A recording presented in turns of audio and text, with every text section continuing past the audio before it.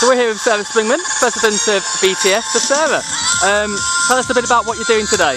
Well, it's absolutely a great honour and pleasure to be back in Cambridge today, city I lived in for 16 years, and where I had the great honour of starting the first Cambridge Triathlon. So I'm here for the Kids of Steel, sponsored by Tata, and watching 850 children do their very short swim and a 2-lap bicycle ride and a 1-lap run. What's been the most impressive part of the event so far for you? Well, all of it actually. The great enthusiasm of the children, their slight horror as they crossed the finish line because it was a bit painful, and then the realisation they finished and they've got a wonderful medal and a very nice goodie bag, and they're rather pleased with themselves after that. So it's the sense of achievement, I think, of the children. Great. And obviously you've been involved in triathlon in Cambridge for a good few years. How's the triathlon scene in Cambridge changed since you were first involved? Oh well, it's much more well organised, much more professional.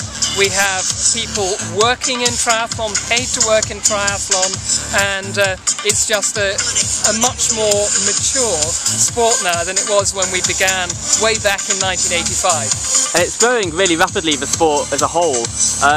How do events like this play a part in supporting that development? Well, I think they're essential because they basically open up the word triathlon to many, many more families.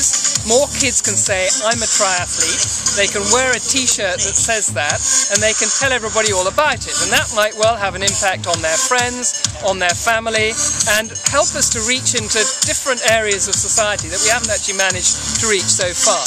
Absolutely. Obviously you've got some great British athletes racing this summer. Hyde Park, the big event this year, taking place on the 6th and 7th of August.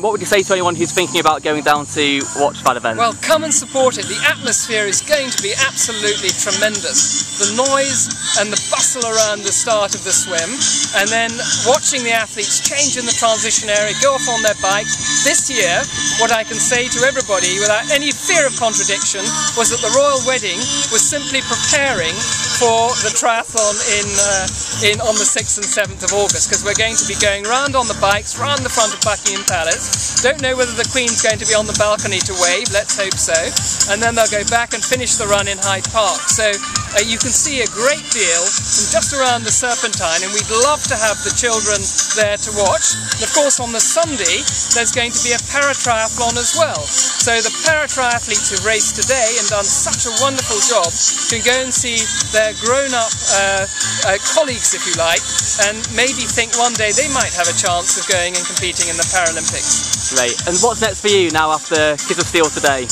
Well, today I want to stay for the whole day, cheer everybody on, see the various different schools, learn a little bit as well, because this is my first time this year at a Kids of Steel event, and it really grows. I went in one of the early years, and it's just grown so tremendously, beautifully organised by One Step Beyond, supported by everybody, so that's fabulous. And I'm going, where am I going now? I don't really know. I think next week, 2 weeks' time, I'll be at the Super Series in Scotland, in Strathclyde, which I'm really looking forward to. We'll have our top triathletes there. I know Tim Don's competing for sure, and I hope Helen will be there as well.